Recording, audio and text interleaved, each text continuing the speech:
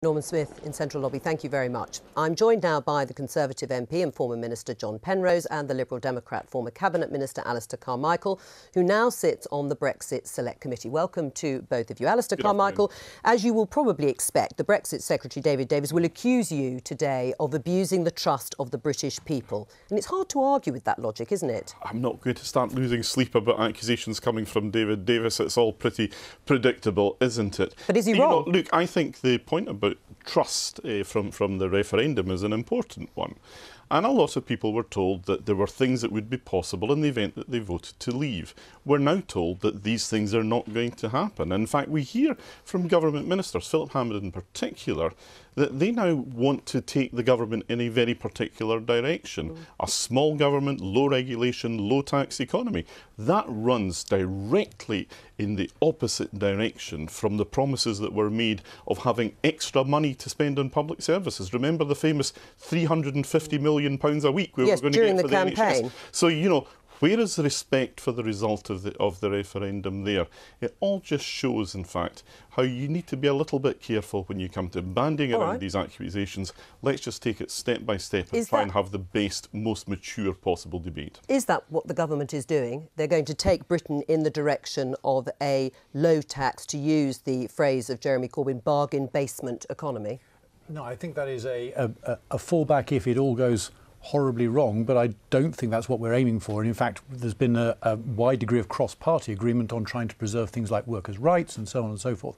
It's only if the EU feels that they got us over a barrel and that they can sort of try and push us towards a dreadful deal, is to make sure that people understand that a bad deal is worse than no deal, as the Prime Minister quite rightly said. Right, and that is further. Well, and that's further down the line. But let's concentrate on the debate today and tomorrow, Alistair Carmichael. You're not going to be putting down your amendment, I understand, on having a second referendum until the committee stage next week. So isn't it incumbent upon you and your colleagues to at least vote through the bill on its second reading? Well, we have tabled what is called the reasoned amendment today, and that makes it clear that we decline to give the bill the second reading because it makes no provision for a referendum, because, as you said in your introduction there, the white paper that we have been promised has not yet been published, and because the government has actually used parliamentary procedure to avoid giving things like what are known technically as money resolutions and the sort. The government are still trying to do what the Supreme Court have told them they are not allowed in law to do, which is to sideline Parliament and to keep control of themselves. How is Parliament being sidelined in this regard? Because the government has only brought forward the bill. They've not brought forward the other ancillary measures that normally go with the bill, and that's why we are putting down the amendment. Except there have been 69 parliamentary debates on the outcome of the EU referendum since the 23rd of June. Now, if anybody can really put hand on heart and say there hasn't been a chance for Parliament to scrutinise this decision, then really you're being facetious. As you well know, Joe, there is a world of a difference between Parliament having general debates that don't have votes and then actually a meaningful debate of the sort we have today, which is the second reading of a bill. And that's all right. Well, John Penrose, where is this white paper? We were promised it. I mean, David Davis, first of all, said it wasn't going to happen. Then we had Theresa May pulling the rabbit out of the hat at PMQ, saying it is going to happen. You were a Remainer. Presumably, you would like to see exactly what is being set out by the government when you yourself said, I like the single market, is what you said on the eve of the referendum. It means jobs when local firms export to Europe. So leaving would cost jobs. So you would like to see a white paper, wouldn't you? Yes, absolutely. I was delighted when the Prime Minister announced. Well, I want to see a white paper before the negotiations start. That means it's got to be not before the triggering of Article 50. No, that I think means it's got to be out before the Article 50 is triggered, which means before the end of March or whenever it comes up. Right, and you would support, on the basis of your support for the single market, you would support a Liberal Democrat amendment to keep us in the single market. No, I wouldn't, because I was a Remainer, but I'm a Democrat first. And now we have taken a collective decision in the referendum. I happen to be on the losing side, but I respect that result. And that means that because we've taken that collective decision, I think it's up to all of us now to try and deliver it in the best way possibly that we can. The Labour Party, I think, is on the same page, or most. Right. Are you on the same page? I mean, would you put down an amendment along the same lines of staying in the single market? I think the key amendments that we want to see are twofold, really. One is a degree of parliamentary scrutiny. What the government has done here, and the reason why you've got such a short time for debate in the House of Commons, which is unusual, is the government has spent 3 3 months in the courts, fighting the courts not to come to Parliament. That really is outrageous. Parliament should decide this. I don't believe, whatever people's views were, remain or leave, there is a single member of Parliament or a single member of the House of Lords who doesn't want the best deal for the UK in coming out of the EU. But the best deal means different things to different people, doesn't it? I mean, do you support the Liberal Democrats on a second referendum? No, I don't support a second referendum, actually, because I think it's for the matter of the people to decide. It's not for now to say that. Well, that's what you do at a referendum, isn't it? No, it's not yours, actually. And your record on referendums, Lib Dems lost the referendum on the voting system, it lost the referendum on the EU, and now it's calling for another one. That's ludicrous. I think the key thing here is there must be parliamentary scrutiny. But there is parliamentary scrutiny. No, there scrutiny. isn't. All these debates that we've had, all these debates and questions have been about trying to get information from a government that never had a plan, has no information. What there needs to be built in to this legislation is reporting back to Parliament and working with Parliament and engaging with Parliament. That is missing, and that's serious. Right. I think it's a false choice to start saying that some parliamentary debates are more equal than others.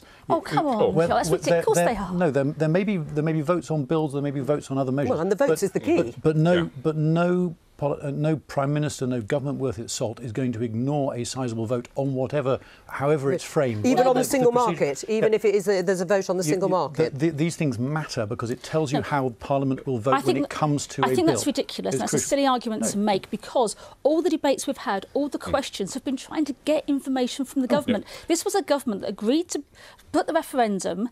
David Cameron said, I'll stay on and see it through, disappeared, and it's a government without a plan, and that's what's worrying on me. that basis, though, Angela Smith, can you tell us categorically that Labour Lords will vote to trigger Article 50? Well, what's not going to happen, be absolutely clear, we're not going to block the bill, we're not going to delay it. So you'll vote to trigger Article 50? Yeah, Article 50 will be triggered, I'm quite clear, yes. By the Labour But peers. what I will also say to you is this isn't a blank cheque for the government to do what it wants. Theresa May wants to invoke Article 50, but the bill as it stands at the moment is inadequate, and I think... So what will you do? Because you say you're not going to block the bill. No, we're not. You know the timing is crucial as far as the government is concerned, and you say you have legitimate concerns and won't give a blank cheque. What does that mean in practice? Well, what it means, first of all, we'll listen to what happens in the House of Commons.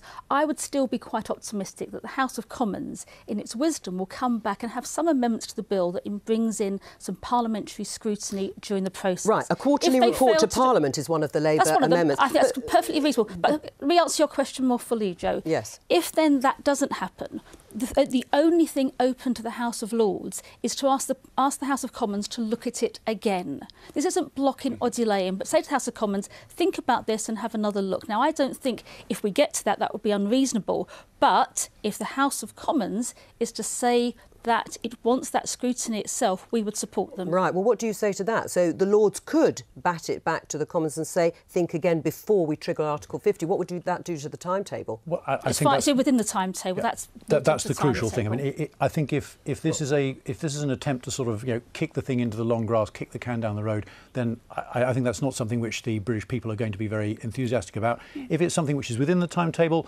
then of course there's a normal process. I expect that's the normal process of legislation. All right. But what we'll no doubt see is some hysteria from some who think any questioning of the government on this issue is somehow a constitutional outrage. It would be a constitutional outrage not to have some questioning of the government on this issue. The timetable is entirely of Theresa May's own making. She was the person who chose the date for the triggering of Article 50, and she then chose to waste months in the courts, sidelining. Do you think it was a waste of time, John Penrose? No, it wasn't a waste of time. I mean, we ended up with a split decision, 8-3. It was at least. Was it the right decision? It was a perfectly arguable case, and it was important constitutionally. It was legally arguable. It was politically and constitutionally a disgrace for the government to try and sideline Parliament. Right, but in the end, the Supreme Court has said that Parliament should get or say its approval, give its approval to triggering Article 50. Can I just come to you though on the Labour Party, because you've said they won't block the triggering of Article 50, but the party is split.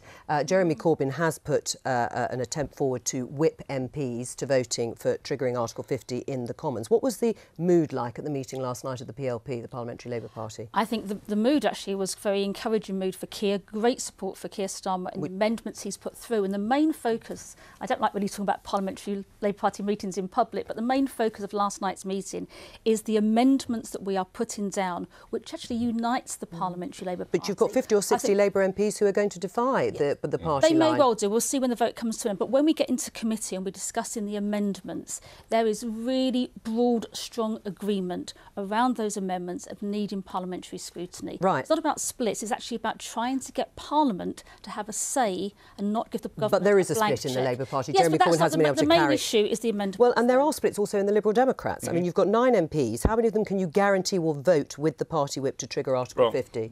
Delighted to see you. I'm no longer the chief whip, so you'll have to. Yeah, I'm sure you're thrilled. You will have to address that to him. Right, But except, I mean, you've got Norman Lamb saying he didn't feel comfortable blocking the triggering of Article 50. Greg Mulholland said voting against Article 50 was a meaningless gesture, politics and party political games. They're thinking of their constituencies. There are divisions in the Liberal Democrats. There are divisions in all parties. But we There's think divisions in the country, we in know every that, family, and that's everywhere. inevitably the consequence with referendum politics. They are highly polarising, and they do create splits which then take a long time to heal. Incidentally, I think that's one of the reasons why it's so important that we don't just say that the referendum on the 23rd of June was the last word in this. It was the start of a process. It's an evolving process, and at the end of it, the people having started the process, it should be the people through a referendum that are allowed to give their judgment on it and to end it. Why is the government so frightened of amendments that have been suggested by your colleagues here being put to the House and being voted through?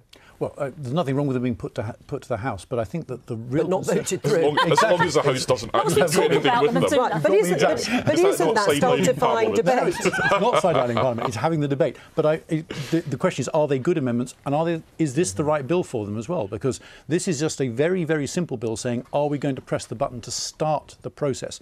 There's an enormous amount of further detail as the deal is negotiated, as the details come out, where we will But this is the key point, though, regular isn't it? reports All of back. which is why whether or we not they're in should this have bill or not, had- we're going to want to have we those should have- reports back and make sure that the Parliament is kept informed as those things come out. That will happen naturally and all of organically which is anyway. why we should have had the white paper before the bill. That's how it works. You do your consultation first. When you've heard the views of people, you come forward with legislation. You need it Gentlemen, before you start the negotiation. Thank you very much.